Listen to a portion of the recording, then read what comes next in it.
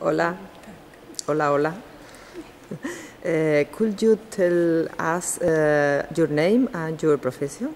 My name is Alexandra Prokop and I work in the circulation department in the Jagiellonian Library. I'm an academic librarian. I would like to ask you a question.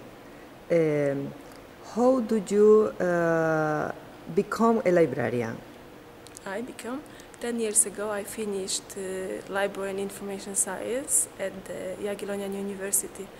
Then I also studied 2 years in the European studies.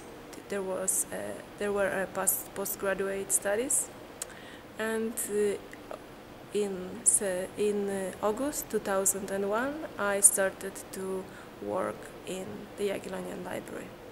And then after a few years I started to preparing to pass exam to become an academic librarian, who I am now.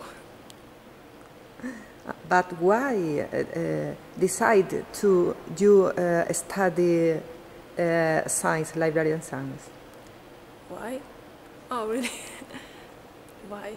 Because, you know, I think that during after a few years when I worked, I think that I need something more, just being only a librarian, only a practical librarian. I thought that I'm good in something more than just being a normal librarian. So I think, and I like it, I like work with people also. That's why I decided. Thank you very much. Okay, thank you.